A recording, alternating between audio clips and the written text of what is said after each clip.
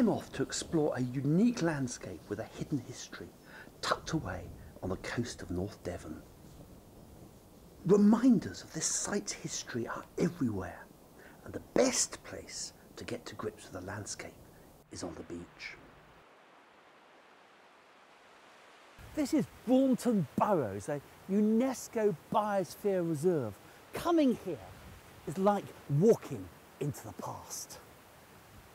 This now tranquil beach was used in preparation for one of the most important and ambitious assaults in modern warfare, D-Day.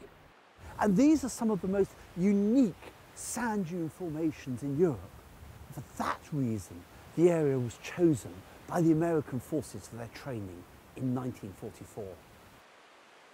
The soft sands, the gently sloping beaches and the tidal range are all similar to those of the Normandy coast.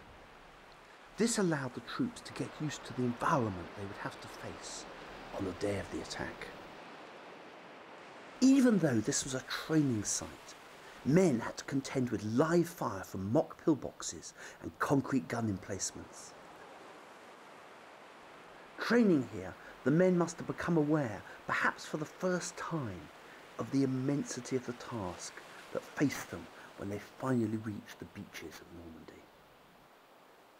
The red brick remains stand as a testament to the physical reality of what these men were training for. Walking off the beach, there's further evidence of activity. The key to the amphibious attack was to offload the landing craft as quickly as possible.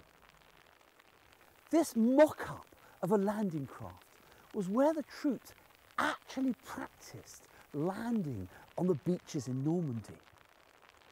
It's also the place where there is a memorial to commemorate those who died.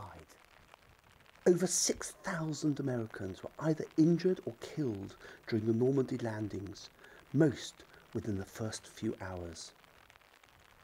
In commemoration of those members of the Allied forces who trained here for the liberation of Europe, D-Day, June the 6th, 1944.